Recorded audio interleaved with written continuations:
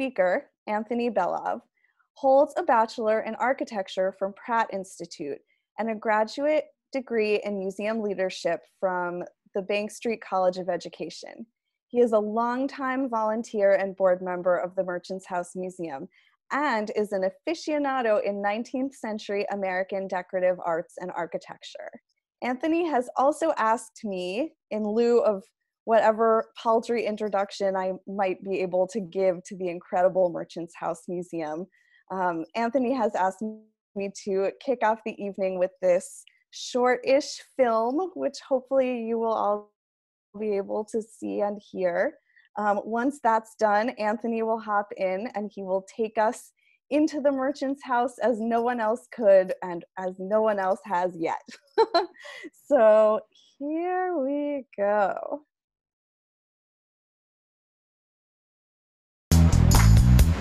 New Yorkers always seem to be in a hurry, so you might have walked along East 4th Street here in Manhattan and never noticed the stately home sitting quietly at number 29.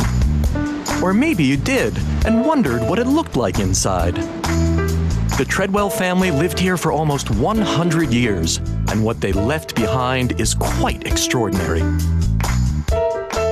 It's now the Merchants House Museum, but the story begins in 1835 when a wealthy importer named Seabury Treadwell bought it for $18,000. It was a hefty sum back then, equivalent now to about $500,000, which might get you a studio apartment here in Manhattan today.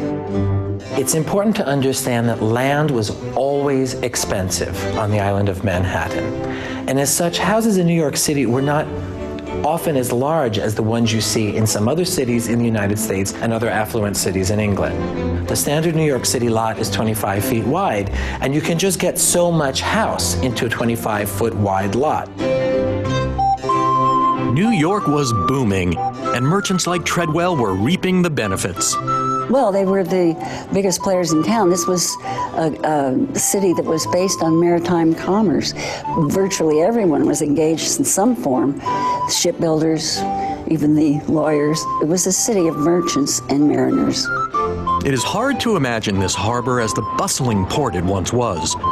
Thousands upon thousands of tons of goods were being shipped here from Europe and Asia on sailing ships. Treadwell's specialty was hardware. He was a hardware merchant, meaning that he imported anything and everything made of metal, like nails and screws and latches and doorknobs, cast iron skillets or surveyor's chains, farm implements. That's what hardware meant. When the Erie Canal opened in 1825, creating a navigable route from New York City and the Atlantic Ocean to the Great Lakes, commerce exploded. Once the Erie Canal opened in 1825, money was pouring into Manhattan because now the wealthy merchants could ship their goods to the West. And with all this money coming in, it was the golden age of trade. And so, of course, their lifestyle reflected money that they were earning. As the merchants grew more prosperous, they wanted to live in the Bond Street area, which was the city's most exclusive neighborhood then. It was located in what is today's NoHo East Village area. It was a very small area. It was just east of Washington Square, which was also a very fashionable area for the wealthy merchants. It was a cultural center. There was an opera house in this neighborhood that was built in the early 1830s. There was also a leisure garden called the Vauxhall Gardens where people could stroll and take their horses. There was a trotting track. If you were anybody aspiring to a certain social level, a certain respectability, and wanted to advertise who you were, you moved to the Bond Street area. Considered the first suburb for the wealthy merchants who all had their homes and their businesses down by the South Street seaport. When Treadwell worked and lived there, the South Street seaport area was dirty, noisy, and crowded. As commerce increased down there during the 20s, 30s, it became unpleasant to live downtown with all the boxes on the street and the carts rattling and so on. And so they all moved, the only place they could move on this island, and that was north. Looking at Manhattan today, it's hard to imagine that moving north for the Treadwells meant heading to East 4th Street. But But in 1835, that was about as far north as you could go before you hit farmland and cow pastures. This house was built in 1832 by a man named Joseph Brewster. Joseph Brewster was a hatter. He sold hats, but as was the case so often in those days, people speculated as carpenter builders, or they may have been in another business and just bought a few lots and hired just somebody to build the house. The style of this house is completely common for both the neighborhood and for the area. In the period, the row houses were built largely from pattern books that were designed by builders. Without an architect involved, pattern books served as indispensable how-to manuals, and it seemed everyone wanted the same style. This style of row house, late Federal, Greek Revival, became popular in the late 1820s. I think one of the things that the house says, particularly to current New Yorkers, is that New Yorkers really cared about their real estate. They wanted a house that worked for them and for a large and growing family. They wanted to be on the right street in the right neighborhood. They wanted to be near good schools. All of these things were as true in the 19th century as they are today. There were hundreds of these buildings occupied by thousands of people of the highest social status in New York at the time. And what's unique about the Merchant's House is it's the only one that's left. I can't tell you how many people have said to me after visiting the house that when they walk into the house, they can feel the 19th century. They can experience. It's as if the Treadwells have just gone out, perhaps shopping on Broadway, and they'll be right back. It's not a recreation. It's not even really a restoration. It's just a maintenance, a maintaining of a home the way a family wanted it to be. The miracle is that it remains intact. This is because Treadwell's youngest daughter never married, never moved out, and never changed anything. Gertrude Treadwell was the 8th child of Eliza and Seabury. They moved into the house in 1835 with 7 children. And in 1840, their last child, Gertrude, was born. And she ended up living here her entire life. She died here in 1933 at the age of 93. After her death, a relative realized the value of this unique house, and it was preserved.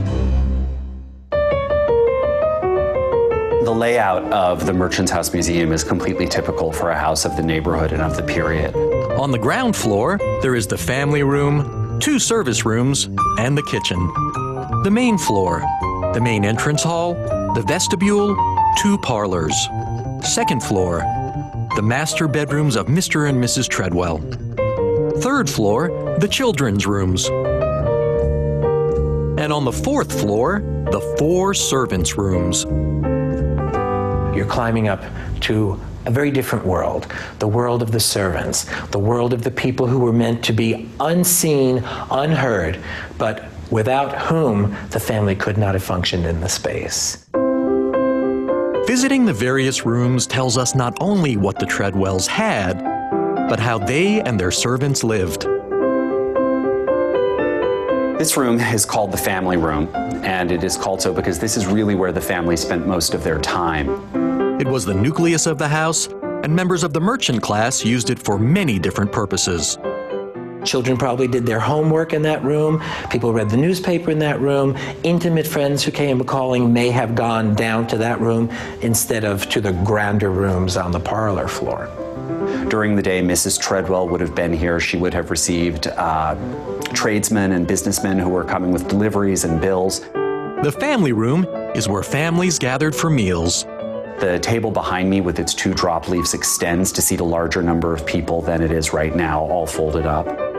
Remember, there was no central heating back in the mid-1800s. For the Treadwells, fireplaces and coal-burning stoves were the only source of heat. And it was hard to keep the room and food hot. A plate warmer came in very handy. You can see right here, right up against the heat of the fire, is this wonderful tôle peinte, or painted tin plate warmer.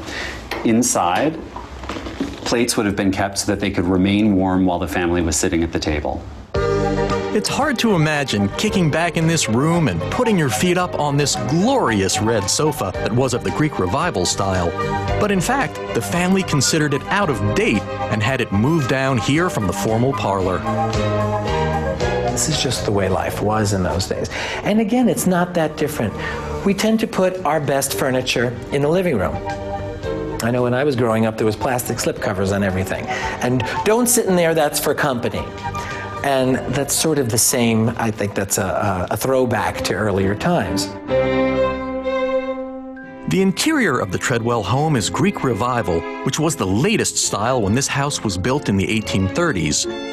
Keeping things up to date, especially in the formal parlors, was serious business back then. You have these wonderful twin parlors filled with Greek Revival architecture. They're spacious, they're light and airy, and you can really have a great cotillion in this space. The front parlor is the showpiece of the house. That is really where the Treadwells went all out to impress their friends. The curtains, the matching pair of gas chandeliers, the argon lamps over the Italian marble mantel, the furniture that is high-style Rococo Revival in the 1850s. Everything represented wealth and status.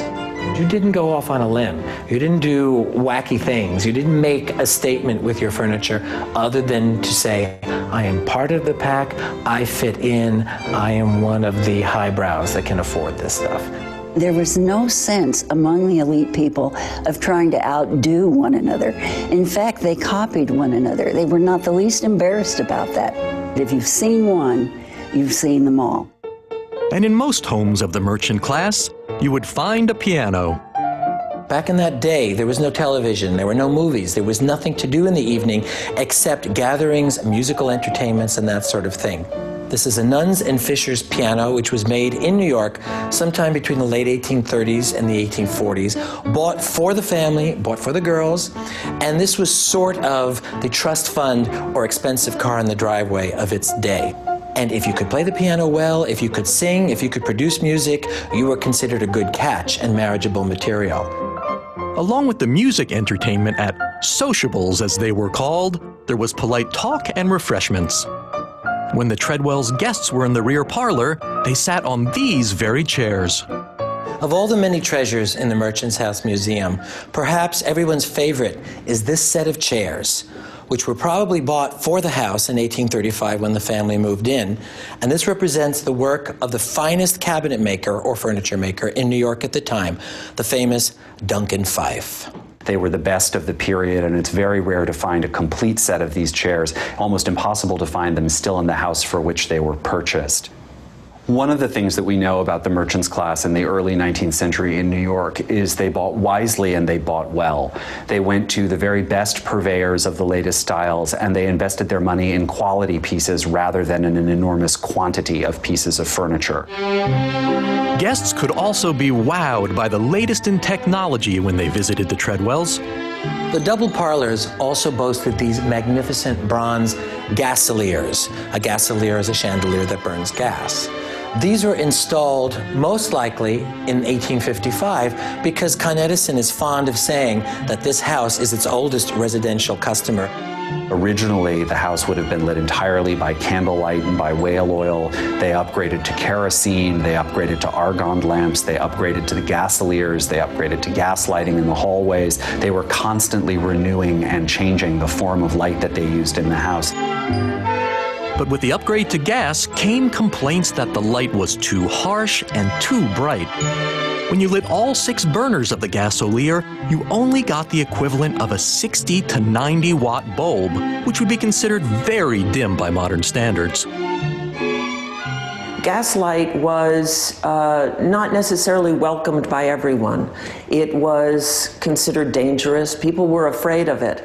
An old family legend says that at some point after the Civil War, the gasolier in the rear parlor burst into flames one night, and one of the Treadwell sons was able to put the fire out. The gasolier was pulled down and relegated to the attic, but we do have on top of the sideboard this dent and burn mark in it. So perhaps the story is true. There were 2 sons and 6 daughters in the Treadwell family, and they lived here on the 3rd floor in 4 bedrooms. Now museum offices are installed here, and it's probably a lot quieter than when the children occupied this space. How the rooms were distributed, we don't exactly know, but obviously with 4 rooms and 8 children, there was a certain amount of doubling up. The children of the merchant class had their own quarters, but babies and sick children often stayed in their mother's bedroom. Here is Mrs. Treadwell's bedroom, and across the hall was her husband's. It was customary at the time for the father and the mother of the family to have separate bedrooms. And I think to understand why that is the case, you need to know how the women used their bedrooms. It wasn't just a place for sleeping. Her bedroom was a delivery room for all her children. She also died there. It was a room where she entertained her friends. Mrs. Treadwell's close, intimate friends would come upstairs, they'd have tea, they'd chat, gossip perhaps, read out loud, entertain themselves in the privacy of her bedroom. And the room has a great number of bureaus in it. This reminds us that her female guests would come up here and get changed from their street clothes into their party attire before going downstairs for a ball or a party. And sometimes her guests had to spend the night. A lot of people slept in Mrs. Treadwell's room. The Treadwells had a lot of relatives in Long Island, and frequently they would visit, and of course they'd stay all night because the journey was certainly not something you want to do in a day in a carriage, and so it was necessary to find places for everybody to sleep. The people those days did not require as much personal space as we do. So adult women, sisters, thought nothing of sharing a bed, and even grown men would share a bed. It was just not an uncommon thing. If you're wondering where the bathroom is, there was none, even for the wealthy Treadwells. Remember, there was no indoor plumbing then. Chamber pots were used to avoid a trip to the outhouse, or the privy, as they would have called it. You'll see also a little bathtub up there. People ask me, how in the world did they manage that? It was one thing to bathe a child in a tub this size, but an adult was another story. It certainly wasn't a bath the way we think of a bath, but that was the best you could do when you didn't have running water. And water is very heavy. You think of all the servants carrying all that water upstairs. It's a safe bet that the Treadwell servants were constantly going up and down these very steep stairs, carrying water, food, laundry, buckets of coal, chamber pots, whatever the 10 Treadwells requested. The servant call bells that you see in the kitchen were modern technology in the 1830s. And in fact, there was an advertisement that we found in the Commercial Advertiser in 1835 that said that the house came with all the modern convenience. And among them would have been a call bell system. Each bell had a different tone, so the servant would know which room was calling.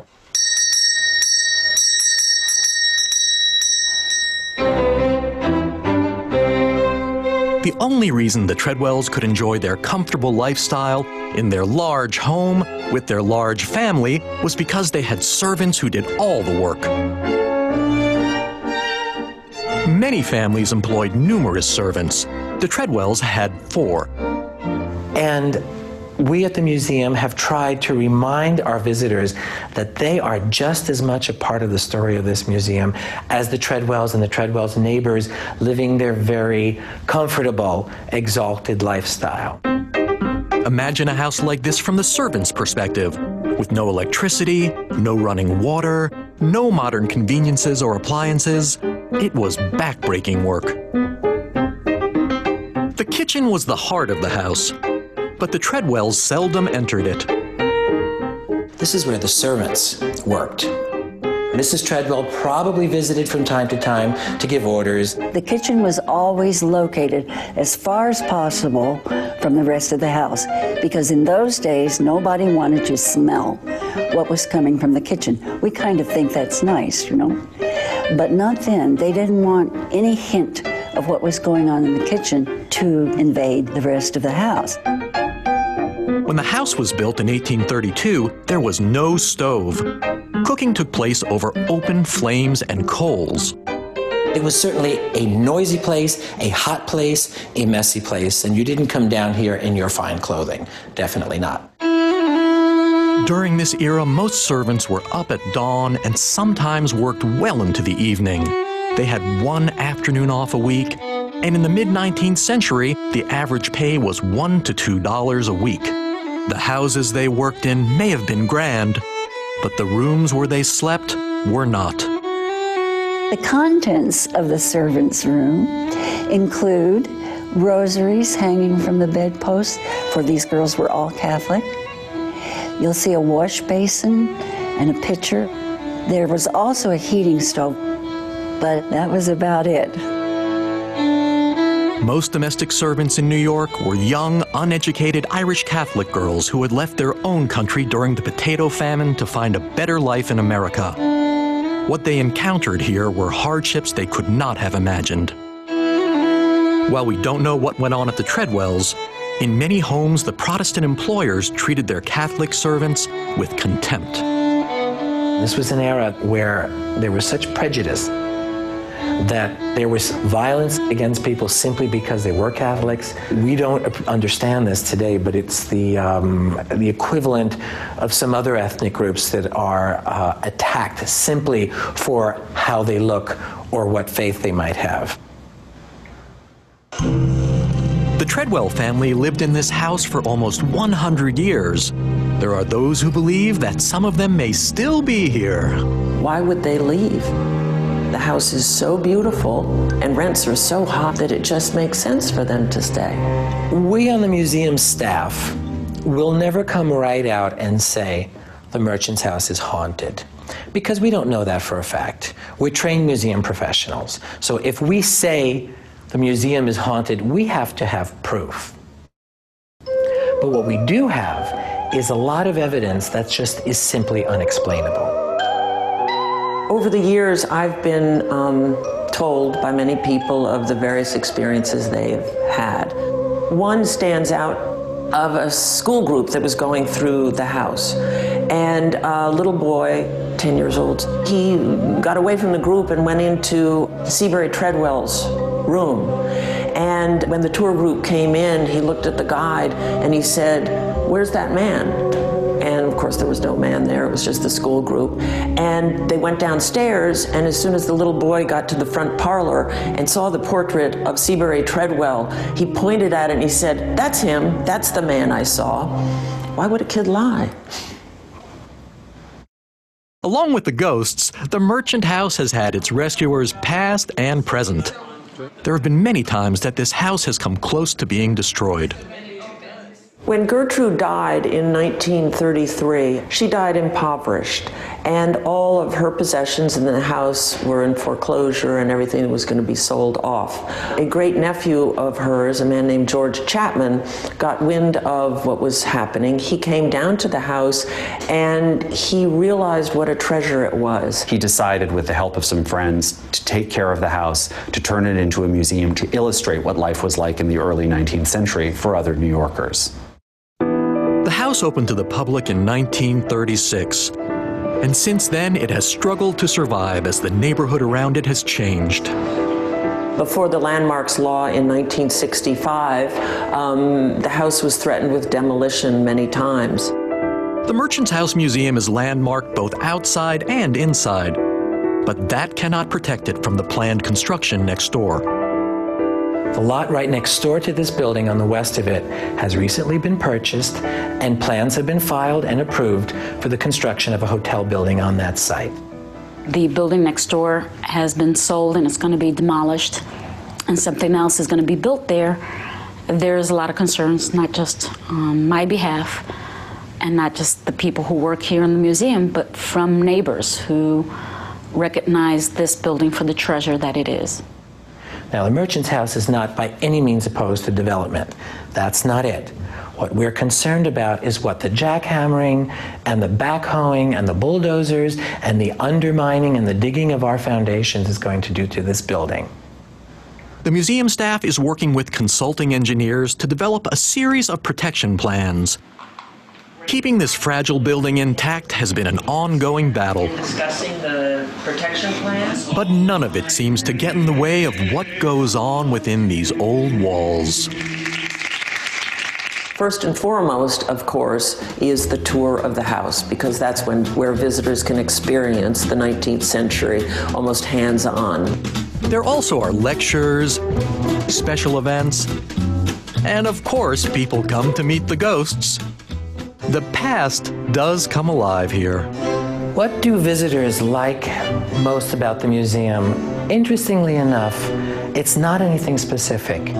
I'd say the vast number of people just respond to the aura, the essence of this museum. They walk in the front door and pow. And I'm not talking about a V8. They just get it, and they get it in a way that they take with them when they leave, and they never forget. Our history defines us, and I think it's important for people to see how individuals lived here in New York City and what life was like back then. And this house does that. It puts you in that place, in that time. You can see the struggles, you can see the luxuries, and it can teach children things that they read in books and really actually see it and experience it. It's safe to say that Seabury Treadwell never thought that people in the 21st century would be walking around his house. But if that 10-year-old schoolboy is correct, and Mr. Treadwell is still in residence, chances are he's enjoying all the attention.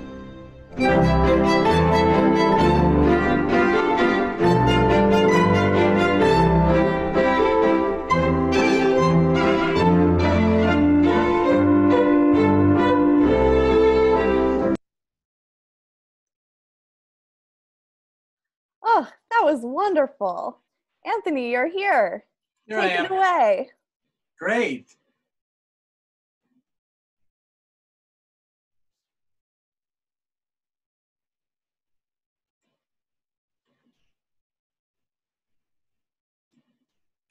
Okay, how's that? Is it working? Looks great. Terrific. Well, good evening, everybody. Thank you for coming.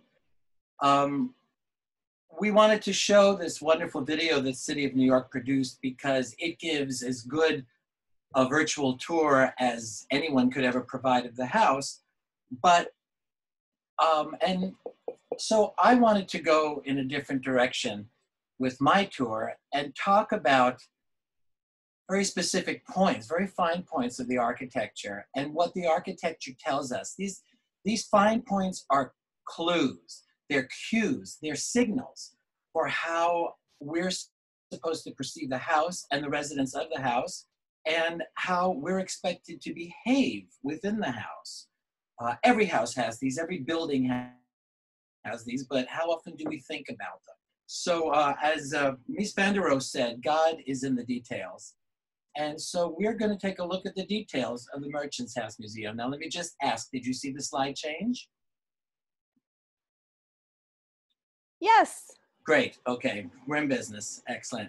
So here's the facade of the Merchants House, and those of you who walk down East 4th Street have seen this house, has seen this facade if you've not been inside yet. We're going to talk about some of the clues that this house divulges about what it symbolizes, what it meant to the people who built it, the people who lived in it, and how we should be reacting to what we're seeing.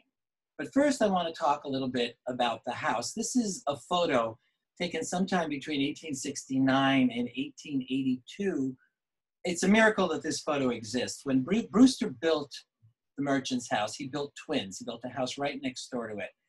And some intrepid photographer one day, in that time frame, with all of the houses that were all over New York City at the time, decided to snap this photo. And it proves that the house, which no longer stands, to the right, here it's parged, it has a stucco covering on it, and the parlor windows have been extended down to the floor level. It proves that the two houses were identical, at least on the outside. What happened to the house next door? Well, in 1869, Liederkranz Society, which still exists, it's a German music society, and they're now based up on East 87th Street, combined 3 houses on East 4th Street into a clubhouse and concert hall for themselves. And if you can see my cursor, the house that I'm highlighting right now is the twin of the Merchant's House. The Merchant's House is here just in the left frame of the photo. When they combined the 3 houses, they eliminated the peaked roof and added a full 4th story. You'll notice that they chose to match the window framing with an Italianate house on the other side of the lot. Notice the difference between the door frames, and this is the big clue as to this house being Federal and this house being Italianate. And then they added a pediment here in the middle house to define this as the main entrance. And if you look past this very Victorian pediment, you'll see that this house also had an arch doorway very similar to the Merchant's House, although it was not built at the same time. It was built just a little bit later. Bear in mind also that the Merchant's House was not built for the Treadwell family who lived here for almost 100 years. A house that was already 3 years old. And one could argue quite convincingly that the Merchant's House and houses of its ilk represent the pinnacle of Federal architecture in New York. This is really the zenith of the style. And by 1832, when this house was being built, this photo, by the way, dates to about 1940, it was already beginning to wane in popularity. What does Federal mean? Most importantly, you see classical detailing on the house, which is inspired not by Grecian architecture, but by Roman architecture. You have this very ornate cornice, you have a very ornate door frame, you've got Ionic columns inset within it, but the building is not Greek inspired. And one of the real telltale signs is this peaked roof. And here's a photo of the house today.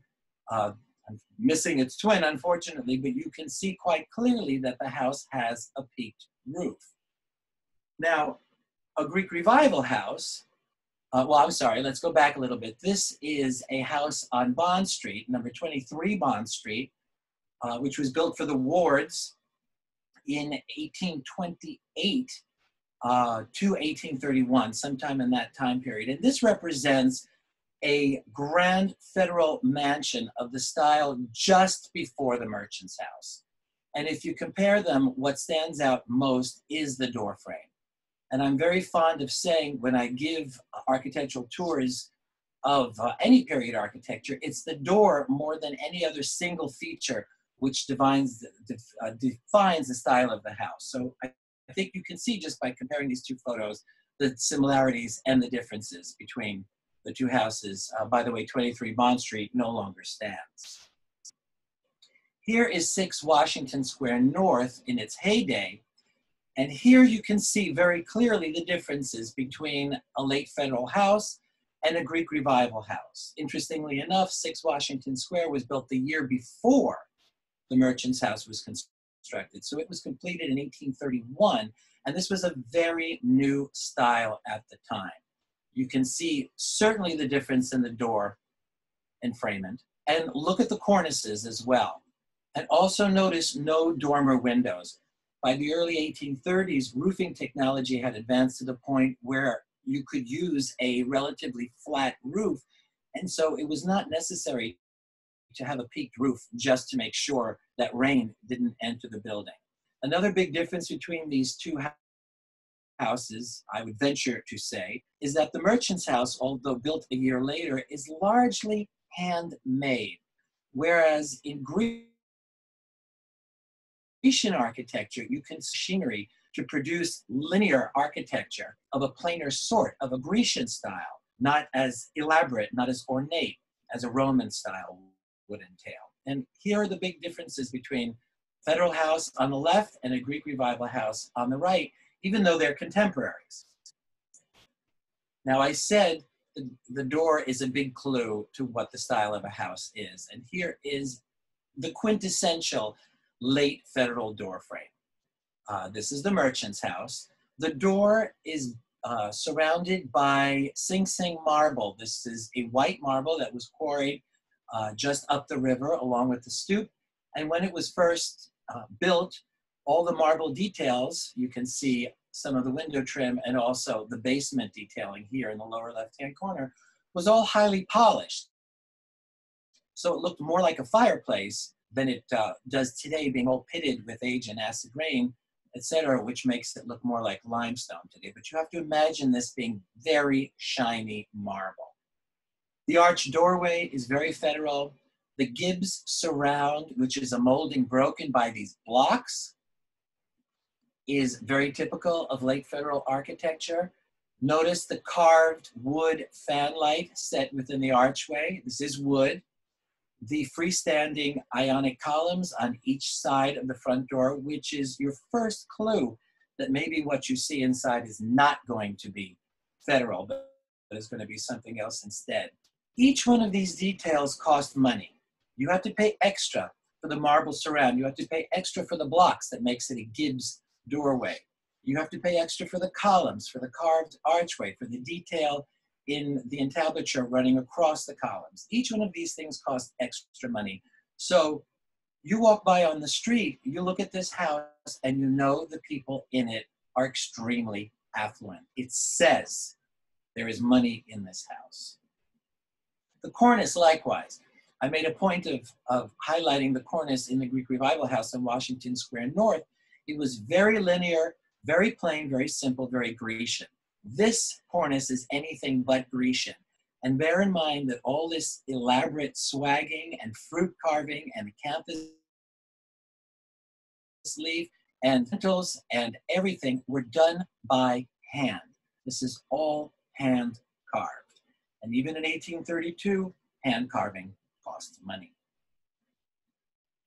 The iron railings as well.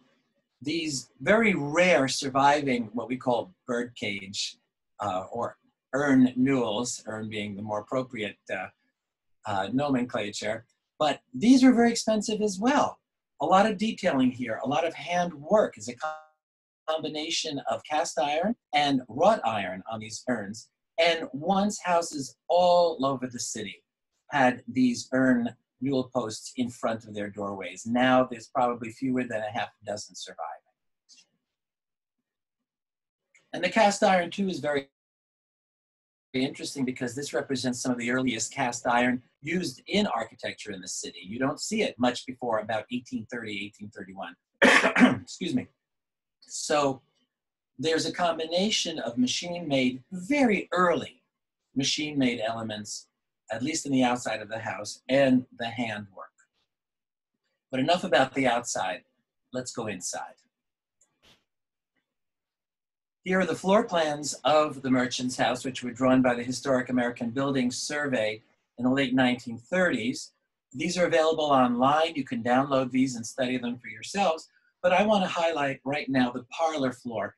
And the reason being, apart from the obvious that the parlor is the grandest floor in the house, I want you to note the floor plan because, as I mentioned in the video that you just saw, you can just get so much house on a 25-foot wide lot. And so typical of all row houses of this type and straight through the 19th century and into the 20th century, pretty much, is this side hallway with rooms opening off of it. And you'll see this floor plan on pretty much all the floors in the house except for the top floor, and we'll talk about that when we get to it. The first clue, once you've been admitted into the house that this is a very grand house, is this vestibule or foyer area between the outer on the left and the inner on the right doorways. This ceiling is actually one of my favorite plaster details in the entire house. I just think it's extremely Jeffersonian and very beautiful. And one of the remarkable survivors in this house, which defines how special it is, why it's special, is that the original faux stone walls survive. This is painted to look like sienna marble. It's not. And when the house was rescued in the mid-1930s, these walls were stabilized and restored where needed, Now, did every house in the Bond Street area have these walls? I don't know the answer to that question. I doubt it. But many of them would have, and this is another statement of the affluence of the residents, because faux painting frequently costs more than the real thing, although probably not in this case. Notice the plainness of the main entrance and the ornateness of the secondary entrance, the doorway which leads into the hallway. You're walking from left to right. You're not expected to turn around and look back. Why would you do that?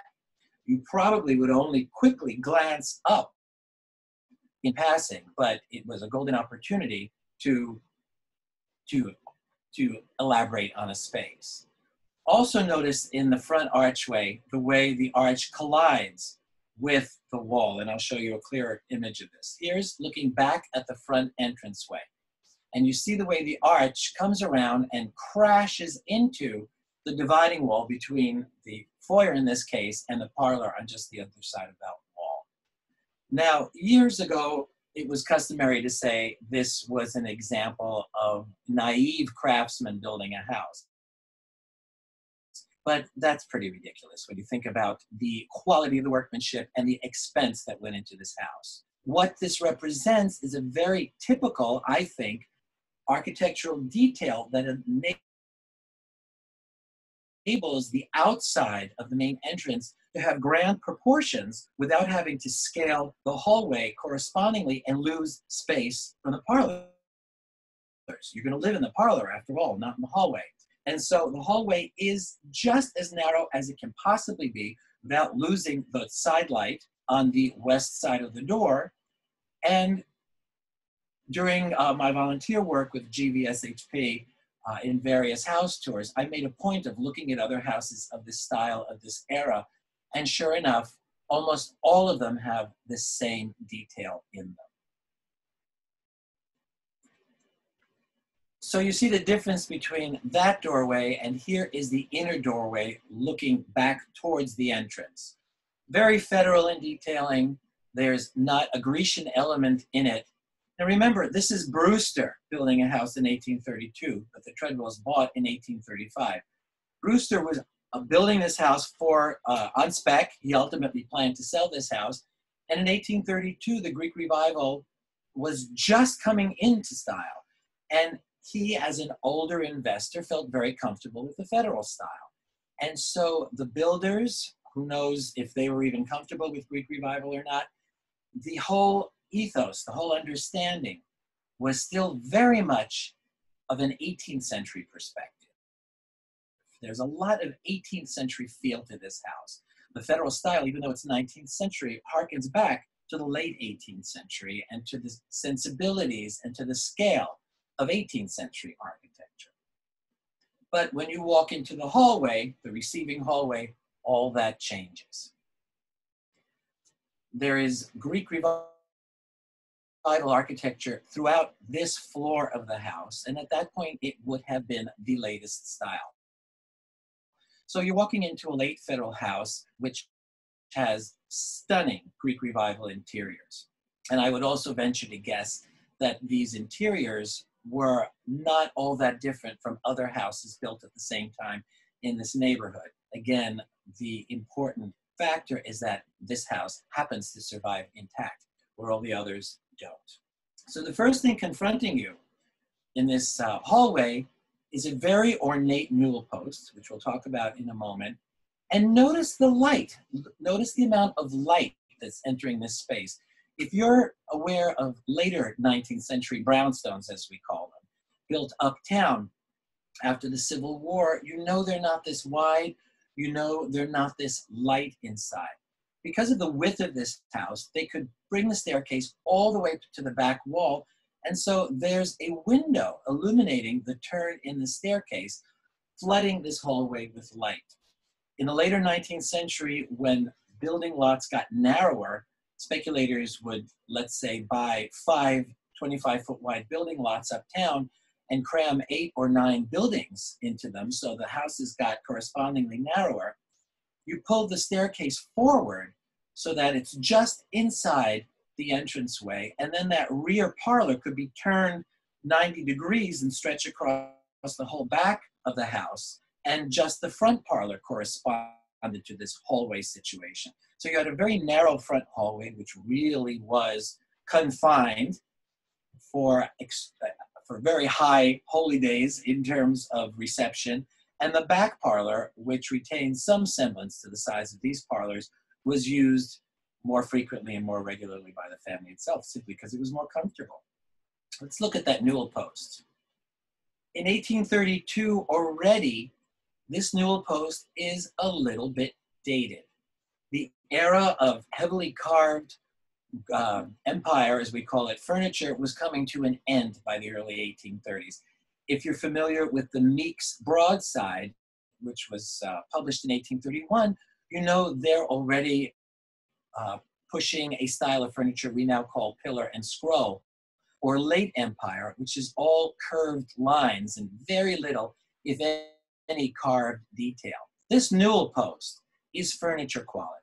Whoever carved this newel post was a master craftsman and was clearly somebody who was accustomed to making furniture in the now fading American Empire style.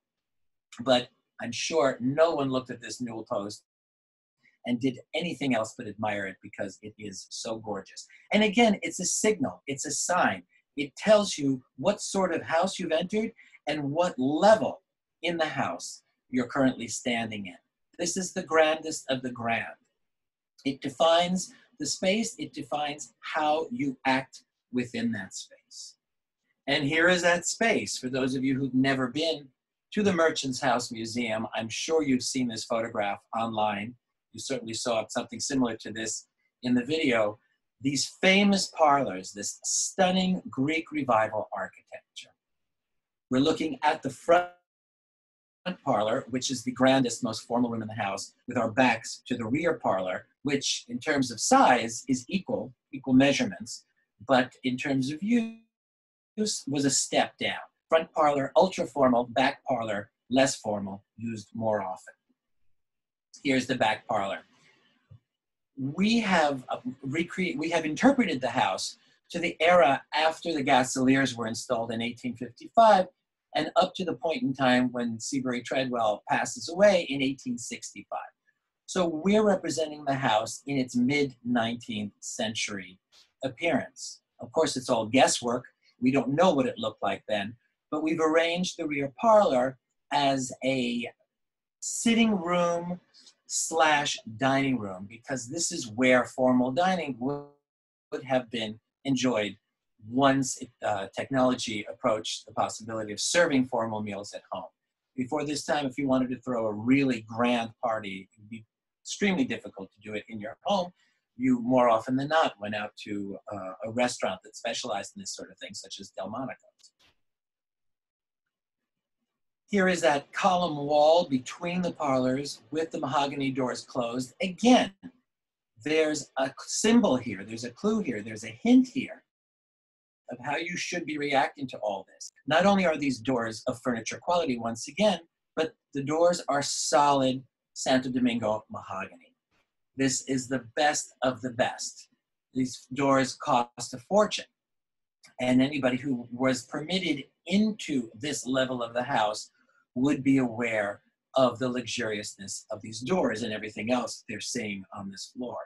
The plasterwork has been called the best surviving plasterwork of this era in the Northeast.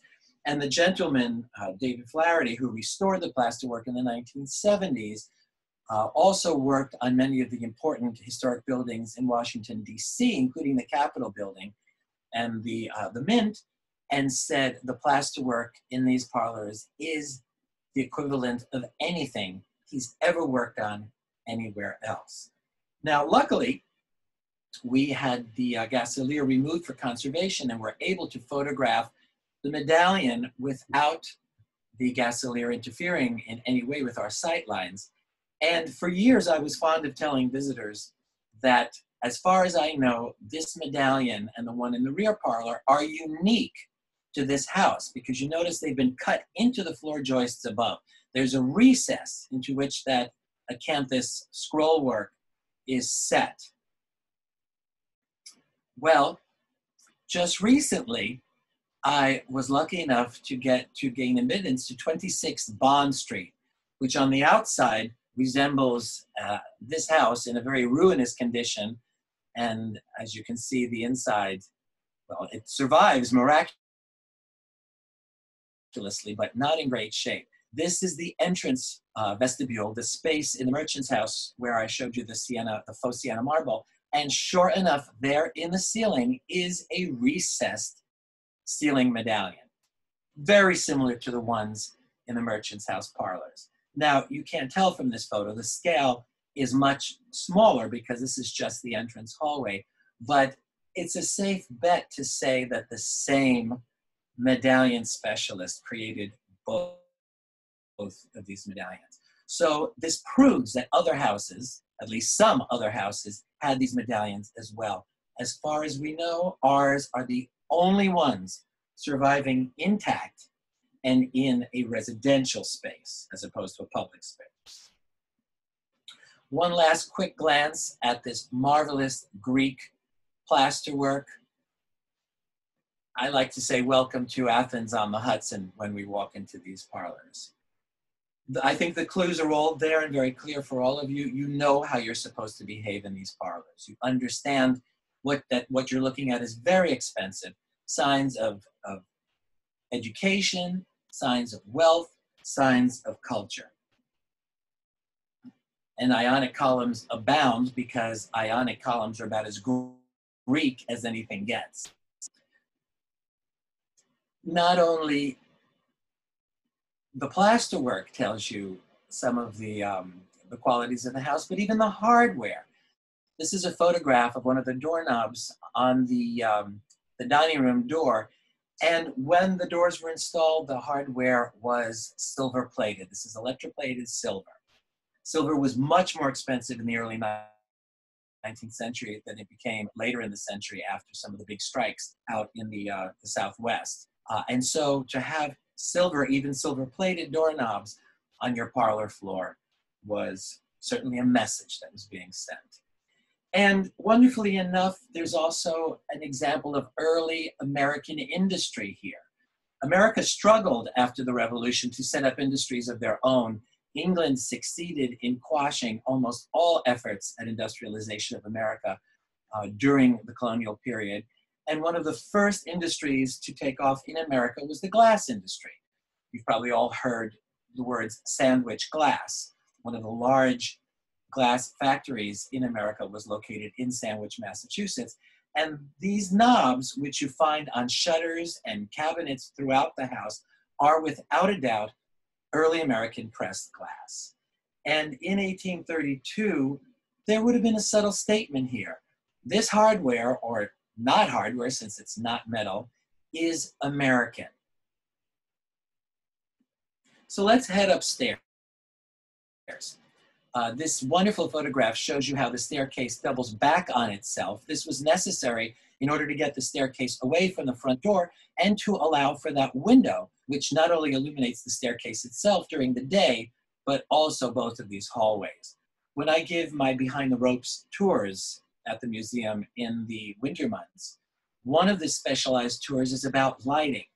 And I know people who take the tour really enjoy being challenged about trying to imagine what it was like to light a house like this. We take lighting so for granted now, but in earlier times, before there was electricity and readily available intense lighting, people came up with all sorts of solutions to try to get light into their houses.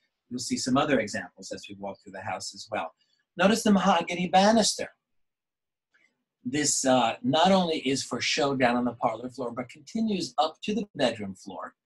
And so it is an extravagance, it is expensive, and it also indicates that people other than the family were being admitted up to this level of the house as well. Notice also the Greek Revival door frames here, the entrances to the bedrooms. Now, grand as the newel post was on the parlor floor, we have an almost as grand newel post on the master bedroom floor.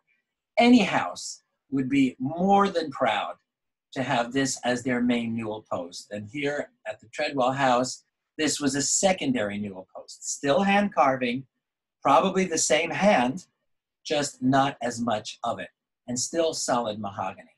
So when your more exalted guests, those who were allowed up to a secondary floor, came up there, you still put on a show. Now, one of the things I want to talk about in the two master bedrooms is something visitors to the house often miss unless it's specifically pointed out to them. And it's not on the general tour. Excuse me.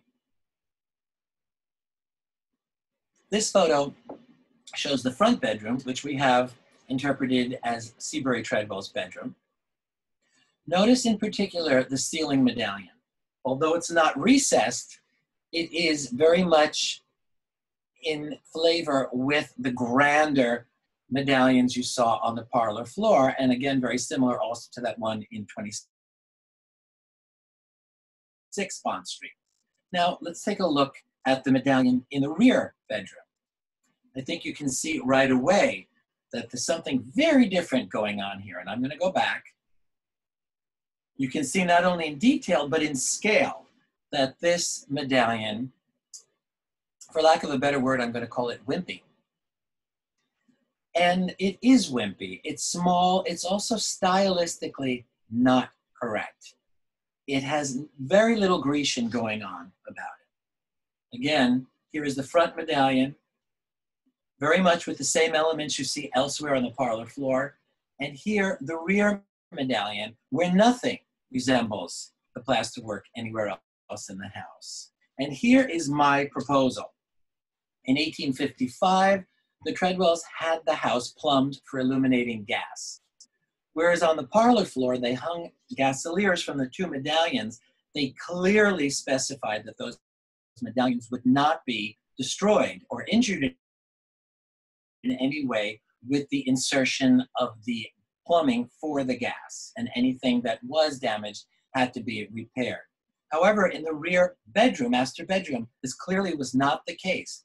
And so that larger medallion you see in the front bedroom was removed, the gas pipe was inserted, and then basically a store-bought over-the-counter medallion replaced the much larger, much more stylistically correct medallion in this room.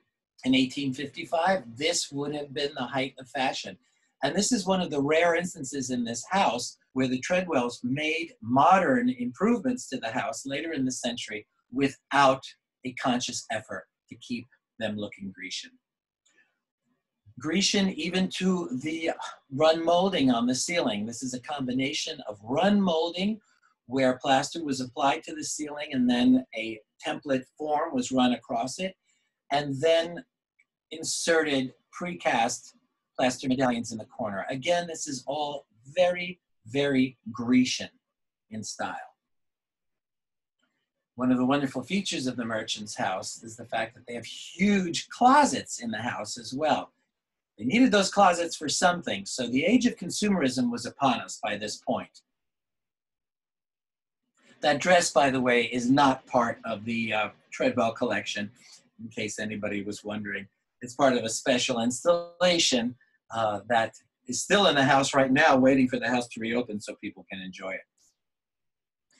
Even the walk-through, there's an interior pass-through between the two master bedrooms, so they were connected privately as well as in the hallway outside, which was shared with the rest of the family.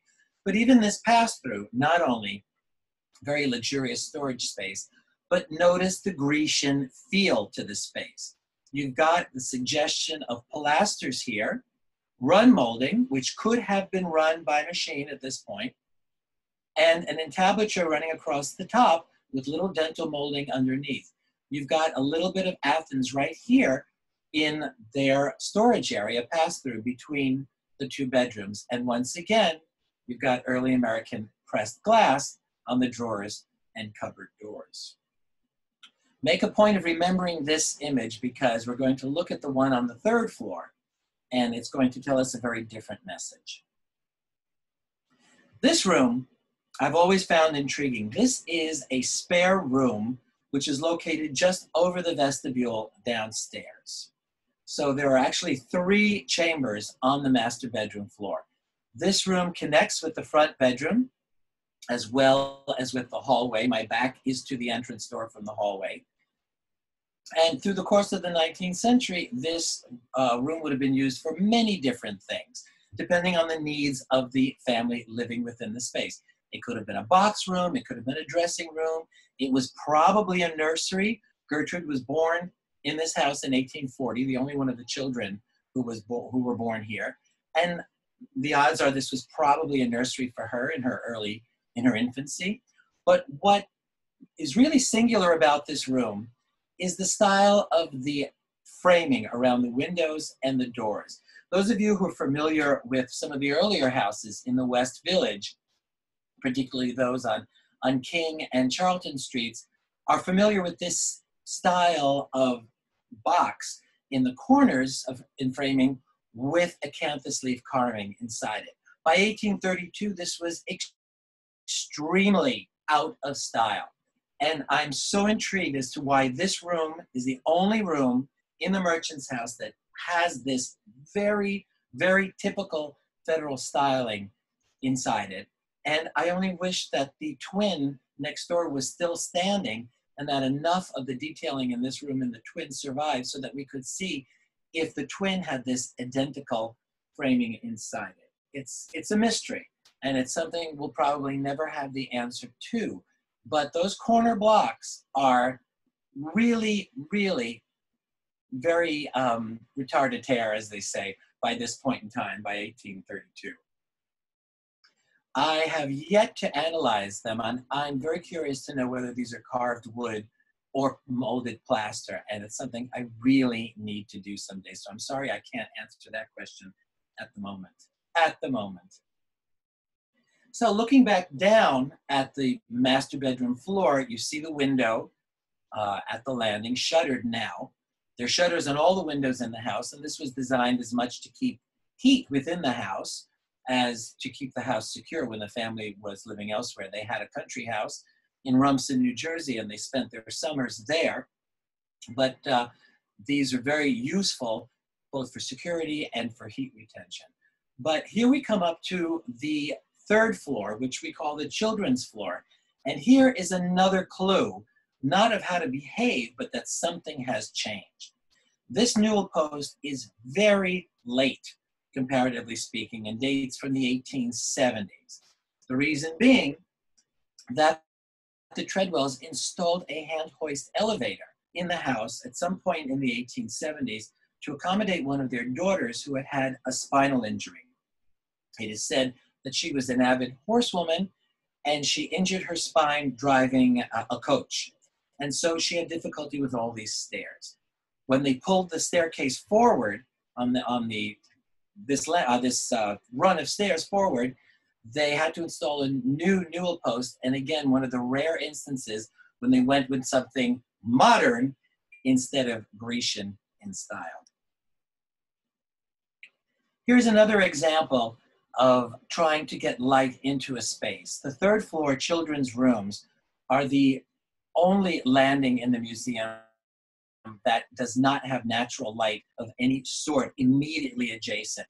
And so the 2 small bedrooms, one over the bedroom I just showed you and one in the rear over the curve in the staircase, both have transom windows of glass over them. So this both allows light to penetrate into the 3rd floor landing.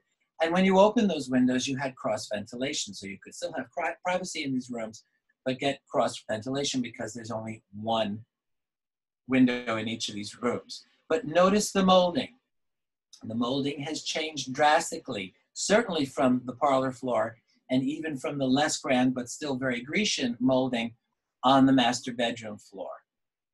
We have entered a private world here. Who would be admitted to this floor?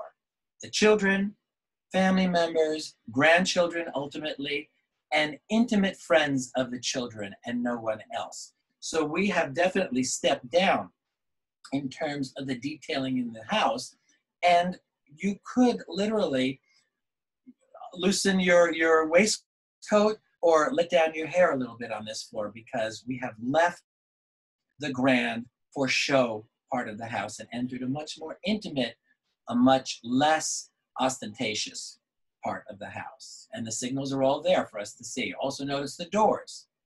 They're standard 6-panel doors. Some people call these crossover Bible doors. I think you can see why. And the hardware has evolved from silver-plated on the parlor floor to simply cast brass on this floor. Still expensive because it was metal, but not of the level that you see on the parlor floor. And the run molding on the 3rd floor does not equate with that on the master bedroom floor as well. No corners, no cast plaster or acanthus leaves and set, just a simple run cornice. Still very decorative, very attractive, but the cornice was run not as much to make it attractive as just simply to hide the joint between the ceiling and the walls, because that's a very difficult joint to get right. It tends to be very crooked. And so by running plaster molding across that, we call it crown molding today, it covers a multitude of sins. Here's those closets, the same closets you saw on the master bedroom floor, the walk-through closets and cupboards. Here they are on the 3rd bedroom, the 3rd floor bedrooms, and you can see all pretense to Grecian illusions are gone. It's just simple run molding, stepped, no paneling at all on the drawers, very little paneling on the cupboards, no glass knobs, and these pulls, which I'm very intrigued about, and I'd like to know when they were installed. Do they date to the Treadwell occupancy, or were they added to the drawers in the 1930s? They look to me to be later than 1832, just in terms of the weight and style of them. We're always learning new things about this house. We always uncover new things to share with the public, and so this is something we'll have to look into someday. Now, I also wanted to highlight this fireplace, and we're going to talk more about the mantelpieces in general, but notice the squareness of this and the plainness of this. Right now, I just want to talk about the marble itself. This is an example of that lesser marble that the facade of the house was built with. This is without a doubt Sing Sing marble, polished so you can see the grain, and this is very close to what the marble on the exterior of the merchant's house would have looked like when it was new. And as I mentioned, now if you walk by, it looks like limestone because it's so pitted, and that's from 180 plus years of pollution, quite simply. So I said that that center, the side hallway with the 2 rooms front and back was typical of all the floors of the house with the exception of the 4th floor. The 4th floor has 4 chambers, 1 for each of the dormer windows. There's 2 dormers in the front and 2 dormers in the back. And then there's a spectacular, very large room in the center, just under the peak of the roof. It's over 16 feet long and 20 feet wide. And it's illuminated by a skylight, which shines down on that staircase leading up from the 3rd floor, from the children's floor. This we call the servants' floor. But without a doubt, it would have been it would have served many more functions than just to accommodate servants. Each servant did not get their own bedroom, without a doubt. This is a common misconception today. And the room, although very grand, is extremely plain. There's no detailing in this room at all, except for the framing around the doors, which is identical to that on the bedroom floor just below. This room would have been a multi-purpose space. The servants could have worked here. This room would have served for hanging laundry during cold or inclement weather. It's just a great big room that served whatever needs the family demanded of it. We call it the servants' hall now, but we don't know that that's what the Treadwells called it. And by the way, the furniture that you see being installed in this room are pieces that were brought back to East 4th Street when the house in Rumson was sold in 1926. So this furniture is of a more rustic style, and most, if not all of it, was never used within the walls of 29 East 4th Street, although some of it could have been used in the houses that the Treadwells lived in prior to moving uptown to the suburbs. And here is a photo of the bedroom. You saw this same photo in the video. Very plain. However, one could argue very convincingly that still a much grander room than what most, if not all, of the servants had left behind when they came across the sea to become servants in the New World in New York. Plaster walls, glass in the windows, a heating stove in the corner, and furniture. So I'm not saying that every servant, every Irish Catholic young girl who came to New York lived in abject poverty, but the odds are a room like this would have been far grander than what most of them had ever seen at home before coming here. Still, the work was very difficult, so I'm not trying to cover that up. And then talk about raw spaces. I think the clues on this staircase are that basically no one unauthorized should climb these. An extremely steep flight of stairs, unfinished wood, which leads up to the peak, to just under the peak of the peaked roof, the attic of the merchant's house. This is a space no one ever sees for a variety of reasons, including fire regulations. This is where the Treadwell's trunks were discovered in the 1930s, in which were housed the famous textile collection, which we display periodically in the museum. But this strange looking object here in the corner is the enframement of the skylight. So there's a skylight which pokes up above the roof line, and then the light is directed down towards that staircase and that very large servants' hall, as I said, down below. And it even has a panel in it, so you can open that up and ventilate the attic when you want to. All right, we are going to make a tremendous leap now and jump all the way down to the basement floor. Those of you who have been to the house, of course, recognize this space. Again, notice the trim. This is the same trim you see on the third floor bedrooms and on the servants' floor as well. This is the intimate world. This world is not intended for guests, for exalted guests. This is the world that family members and very close, intimate friends have been admitted to. And in the video you saw, you heard that the kitchen was shut off from the rest of the house. Here's the perfect example of that. The staircase leading up to the parlor floor is encased, and there's even a door to it. So this is the only staircase that has a doorway closing it off from access. So you shut this door, and the ideal was you did not hear the tumult and furor going on in the kitchen while a meal was being prepared, and you didn't smell the odors or feel the heat drifting up the staircase.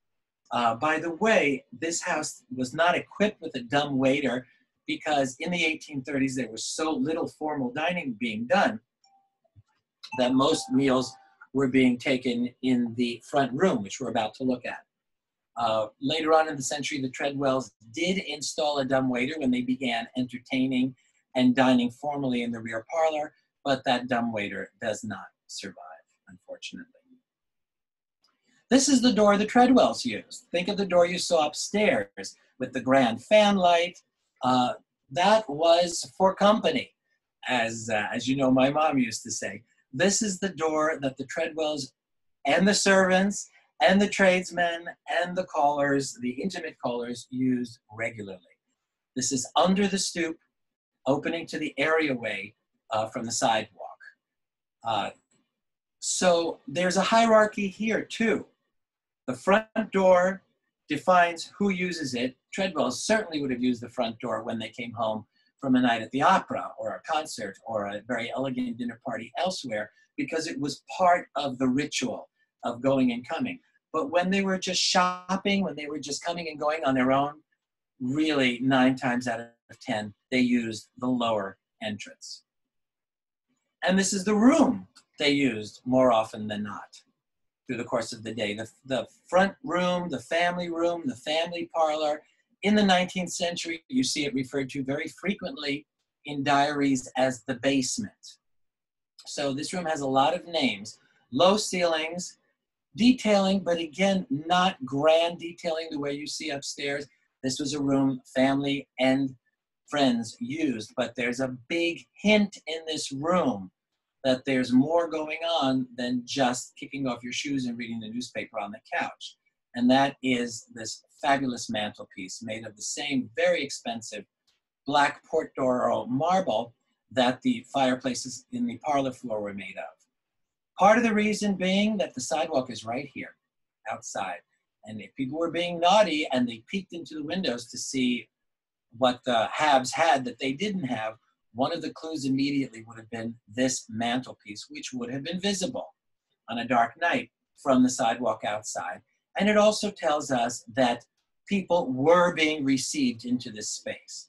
Close family friends, tradesmen, business people, they could have been admitted here as well. So there is an advertisement. There is a statement here on this wall defining the social level of the family residing within this space.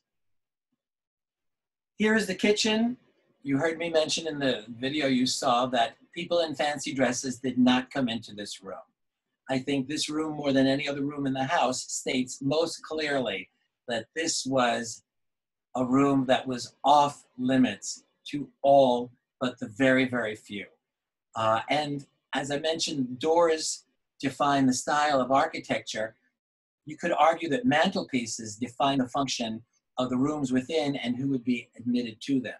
Here, this mantelpiece, or lack thereof, it's just a simple chimney piece, slabs of stone. This is the only fireplace in the house, by the way, that was intended to burn wood. All the rest of the fireplaces burn coal. But this house burned wood because in 1832, the technology was still basically open hearth cooking. And that's what this hearth was designed for. Later in the century, Treadwell's installed at least one cast iron stove, very advanced for its date.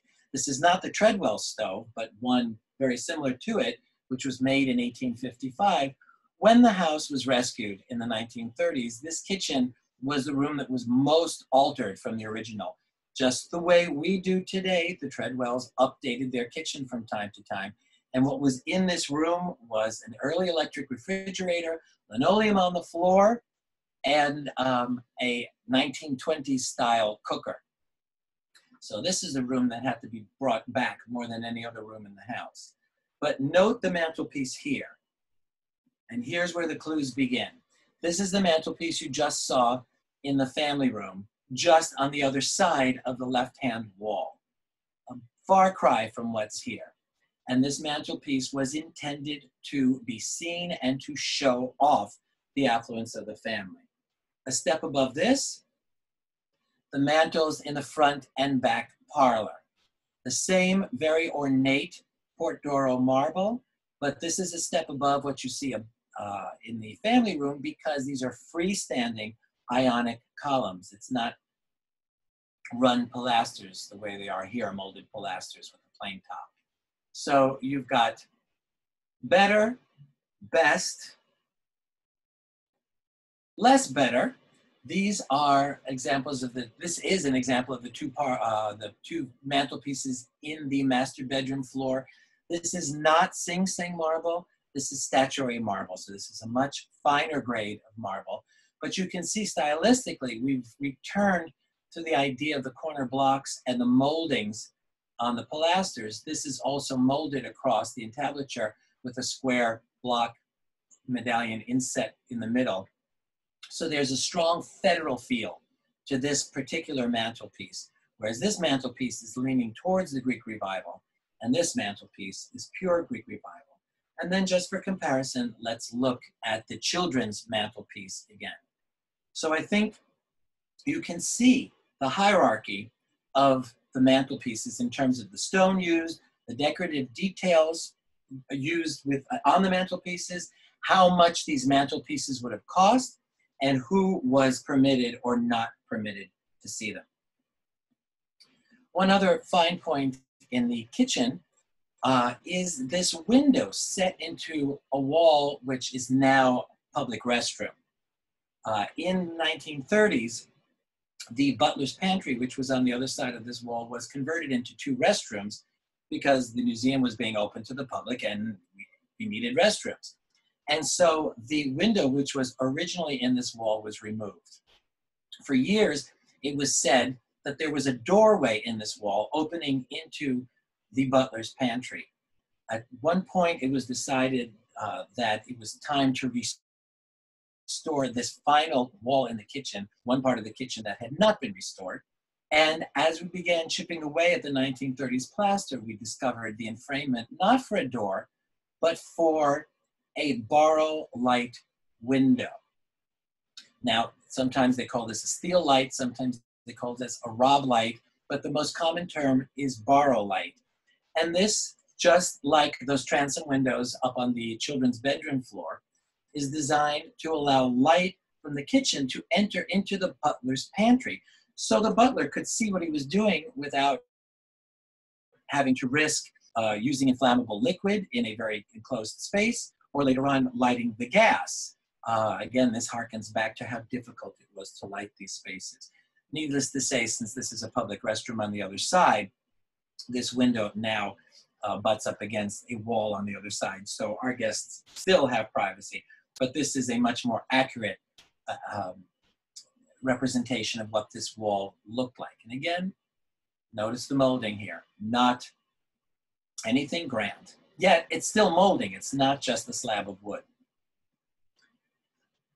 Like all of the row houses in this era, the Treadwells had a tea room off the back. Some of the houses, the tea room stretched across the entire back of the house. They called it a piazza. Sometimes it was open, sometimes it was closed. The Treadwells inherited a tea space or a piazza which was just 1 bay wide. And early on their occupancy, they enclosed it using these 2 huge windows compared to the door. And you can see how large these windows were, so that they had a room. In essence, they had a 4-season porch, which opened onto their rear yard, which today is quite beautiful. But in most of the 19th century, it consisted more of a scene of industry than it did decorative gardens. The gardens in most New York City row houses did not become decorative until very late in the 19th or early in the 20th century. But there's even a clue to this rear yard, because those of you who live in brownstones or are familiar with them are probably looking at this saying, wow, that looks like a really large garden. It is. The typical lot at the time was 25 by 100 feet wide. The merchant's house was 20 feet, actually 24 and a half feet in the case of the merchant's house, because there was a little bit of trouble with surveying before this house was built. But it was 130 feet deep rather than 100 feet deep. And back in the day, there was a gate right here which opened onto an alleyway, which is still there. And the name of the alley I just discovered is Stable Alley. And so this was one of the few houses in New York that had an alleyway entrance as well. So tradesmen, workers, laborers could enter through the alley. I don't know why that just happened. But they could enter through the alley and through the rear entrance to the ground floor, to the basement floor as well. And we're approaching my last slide, and I wanted to show you that the outdoors extends indoors in an old handmade house. This is not a rubble path in the garden.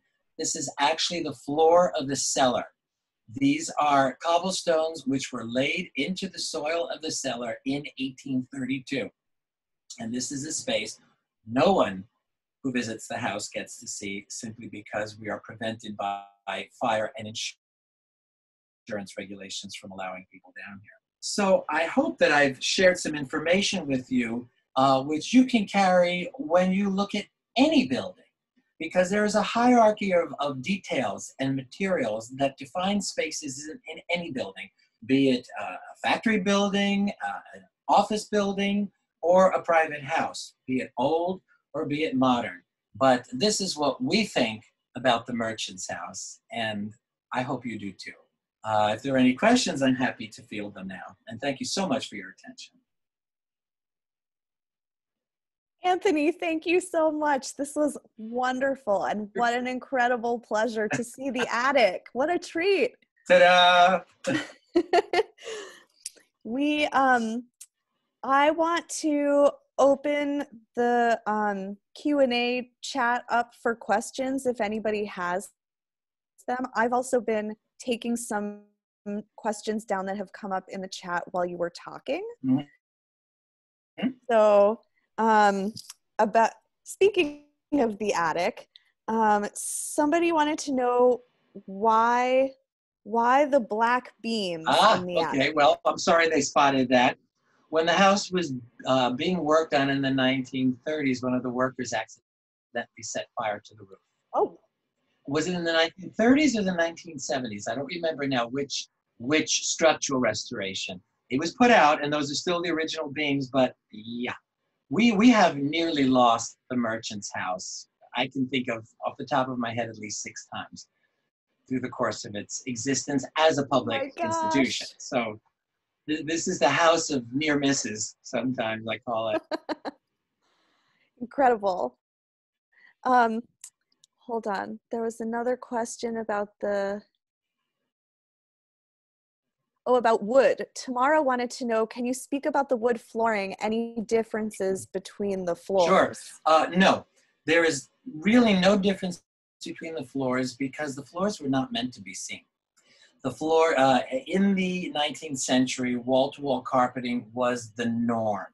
In the kitchen, some sort of oiled cloth or linoleum of some sort would have been used, hard cloth as a protective, and through the rest of the house, the floors would have been carpeted.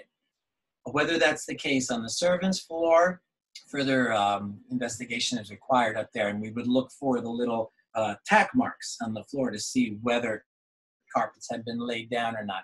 The flooring throughout the house is yellow Georgia pine, and it's sort of indicative of how there was a globalization of trade at the time. This house represents materials that have come from all over the then United States. The flooring came from the South.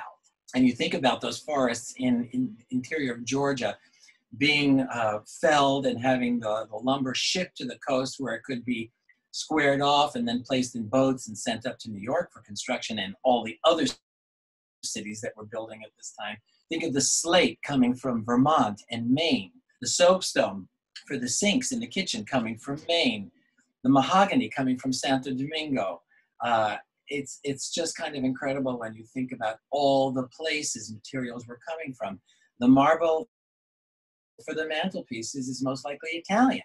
And so New York, being the center of trade, it was easier to obtain these things in New York than say Cleveland or Chicago or someplace like that. But this is truly a worldwide trade network reflected in this house. Amazing. Can you see the Q&As? Are they in the chat? There's a separate button. Oh yes, okay, there it is. Yeah, let's see. So do I know why the twin house next door did not survive? After Liederkrantz moved uptown in 1882, if I've got the date correct, those 3 houses were ultimately converted into garage space. It's a long, sad story, and it involves developers and bulldozers in the middle of the night. But by the 1980s, when the houses were illegally demolished, there was so little left of them that one could argue there was nothing worth saving. I mean, I know that I just curled a number of people's hair, but there was very, very little surviving of those houses. They had been reduced in height. The architectural detail had been removed. Openings for garages had been punched into the facades, and there was just really nothing left. Why did Gertrude die impoverished? Quite simply because the money ran out. Gertrude was not trained to earn a living. Gertrude was a woman who was trained to be a good wife, a good mother, and a decorative asset to her husband, an important asset for his business endeavors, because she was trained to interact with the other wives who were trained to do the same sort of thing. The problem with Gertrude, and it's not a unique problem by any means, is that she simply lived too long. and the money that she gradually inherited from each of her siblings ran out before she passed on. And by after she sold the house, the country house in Rumsden in 1926, she had to live on whatever savings that involved. And let's not forget what happened in 1929. Gertrude died 4 years after the stock market crash, and whatever savings she did have were probably greatly reduced by that as well. Does Sing Sing marble have anything to do with Sing Sing and Ossining? Absolutely. That is exactly correct. Sing Sing was the name of the town, which we now know as Ossining. There are marble deposits all around that part of the Hudson Valley. It's very cheap marble. It's very soft marble. And so it fell out of favor. But the very first major riot in New York City, which required the calling of the National Guards, was the stonemasons riot in the 1830s, where they protested inmates of Sing Sing quarrying marble instead of themselves. Sing Sing became associated with the prison, and so Ossining changed its name to Ossining so as not to be associated with the prison. Can I talk more about the front door and the way it stops abruptly? I hope I've answered that question now. I feel like you did, yeah. Yeah, if I need to define it further, I just want to say that they wanted to keep the vestibule as narrow as possible without digging into the sidelights of the front door. If it wasn't decorative, what was in the backyard? Lawn. Basically, it was a large lawn area. Was it a kitchen garden? Probably not. There was an extremely good garden just up the street near Cooper Union. And was it a place for carpentry or other repair work? Probably yes, probably so. You could work up in that large space in the servants level. You could work in the cellar, or you could take something outside and work on it there. The grass was kept in place so that in nice weather you could spread linens on the grass, and it would acquire the smell of the grass. Do I know if the summer house in Rumsden, New Jersey still exists? It existed into the 1990s. And again, it's one of these stories that involves bulldozers in the middle of the night. Although in this case, it involves the family who owned the house, which was a Dutch colonial house. It predated the Treadwell's ownership of it. It went back to colonial times, at least part of it did. They applied for permission from Monmouth County to demolish it because it was a historic structure, and their request was denied. Pardon me. And suddenly, during some work being done on the house, a fire broke out. And there just happened to be a bulldozer on the property, and the only way they could put the fire out was by using a bulldozer and demolishing it completely. We've heard this story way too many times. Another question, what kind of pattern is in the carpeting, similar to the ones in the parlors? I'm not sure I understand that question completely, excuse me, but I'll answer it by saying that the pattern in the two formal parlors is an exact reproduction of the pattern that was still there in 1933 when Gertrude passed and her nephew bought the house. And that was a pattern that was installed probably in 1855 at the same time they did work on the Gasoliers, and apparently sort of remodeled and modernized the parlors to make them a little more contemporary. The carpeting in the family room is simply a reproduction of a carpeting of the earlier era of the 1820s, 1830s. And we're suggesting by that carpeting being in the family parlor that when they took the carpet out of the front parlor, it having outlived its decorative usefulness, but was still in very good shape since the room was never used, they brought it downstairs to a second best room. So it was a slightly dated pattern, but perfectly useful, perfectly good. This is the way people did things back then. When was the last time the fireplaces were used? That's an extremely good question. Central heat was never installed in the house until it was converted as a museum. So I would guess that this early spring of 1933 was the last time the fireplace, at least the one in Gertrude's bedroom, was used. Were any of the materials used in the house items which Seabury sold? Yes, certainly Seabury sold some of the materials, but bear in mind that Seabury did not build the house. The house was built 3 years before they bought it. And so materials for the house could have been purchased at Treadwell and Kassam, who were the hardware merchants, actually very, very successful hardware merchants, as you can imagine, since he could afford this house. But he certainly sold materials like the ones in the house, if not those that are in that particular house. And somebody wants to know, where am I sitting right now? I am sitting in my office space in my apartment on West End Avenue. So I am not a downtowner. I am a Brooklyn boy who moved to West End Avenue when I graduated from college because the Bloomingdale area of the Upper West Side reminded me of Park Slope, where I grew up. Let's see if there are any more questions. I don't see any. Did I miss any, Ariel? I think we're good. Thank you You're welcome much. so much. This was wonderful. I'm glad you enjoyed it. It was Thanks. a pleasure. I hope everybody enjoyed it. And I hope you'll all come back and visit the Merchant's House when we reopen. We are doing a lot of stuff online through the website and everything, and we have a lot more ambitious plans in store because we know it's not going to be, we're not going back to whatever normal was for a time being. So please visit us online, visit us in bricks and mortar when you have the opportunity to. And thank you so much, Ariel and Sam and GVSHP, for affording me the opportunity to talk about a house, which I think you can tell I'm rather fond of. As are we. Thank you so much. Stay safe, everyone. Good night, everyone. Take good care.